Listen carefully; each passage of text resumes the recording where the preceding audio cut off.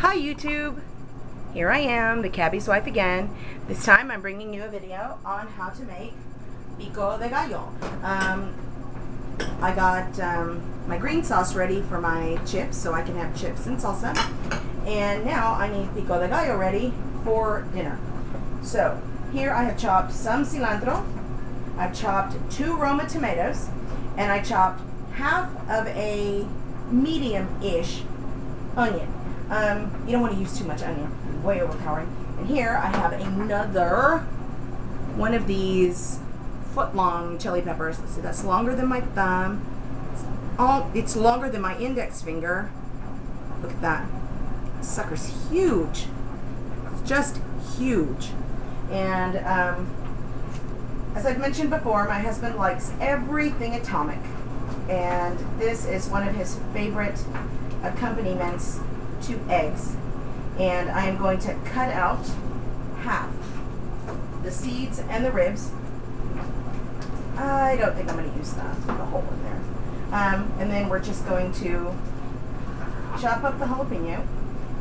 You can add a variety of other things.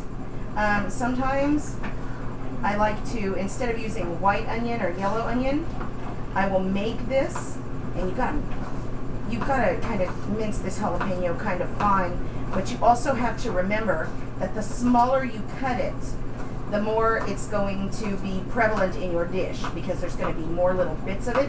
So if you don't take out those ribs and those seeds, you're going to kill somebody. So, I forgot what I was saying. But my husband likes to put this over all kinds of stuff. His chicken and his salads. Oh, that's what I was saying. I like to make this with cilantro, tomato, and red onion. And I leave the red onion like in little slivers. And I put it, just to gussy up like Gordon's fish fillets. And, I fry them or bake them. And then you put this on top. And then when you're making your Peeko-de gallo, mix in half of a cubed avocado with salt and lime or lemon. And oh my God, you'll just like to want to die. It's so good. But, okay. So here we go. The assembly. Whoop. And look, I remember this time not to wipe my eye with my fingers because I just touched jalapeno. So here we go. Need cilantro, the tomato, and yeah, I'm leaving some behind because my bowl is too small. Some onion.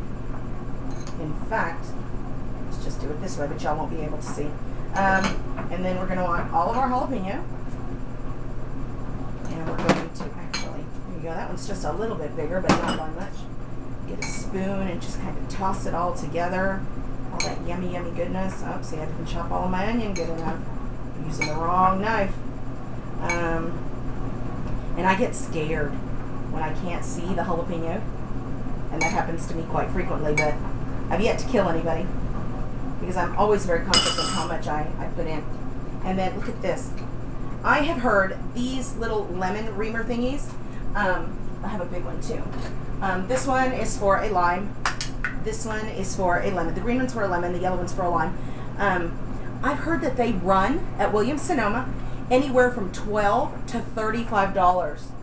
Got both of these at the H-E-B on clearance, quarter a piece. Awesome stocking stuffers.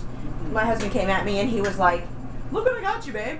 And then about 3 months later, he's like, "Look what I got you, babe." And I'm like, "Tom, I already have one of those." And he's like, no, you don't have one of these because this one is for lemon, this one is for lime." And when he brought it closer to me, I saw that it was much, much smaller. So we are going to squeeze in, just for brightness, lime.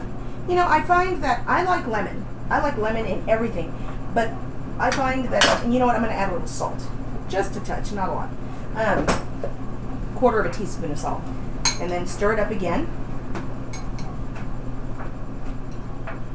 I find that in Mexico they like to use lime for stuff. Margarita.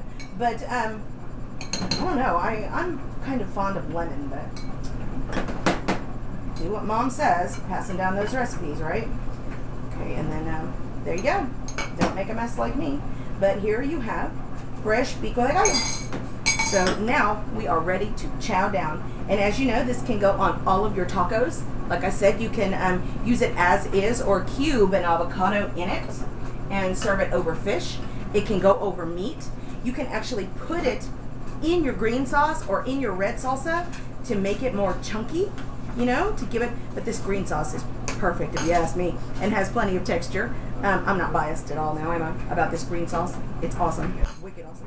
And just, you can put it over anything, you know, but thanks a lot.